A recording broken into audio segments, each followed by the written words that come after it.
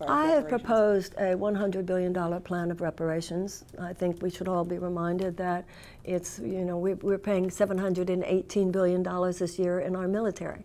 So $100 billion, I propose that it be given over a period of 10 years, $10 billion a year, to a council of African American leaders, taken from politics, academia, and culture, to, as they see fit, support whatever educational and economic revitalization projects that they feel would best be put to use.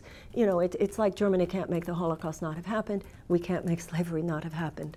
But we can show up in our time.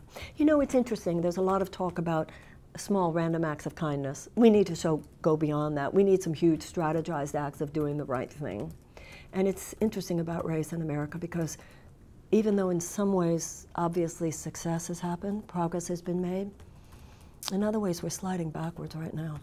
Mass incarceration, chipping away at the Voting Rights Act. We need to do something big, important, fundamental. This is not a time for incremental measures.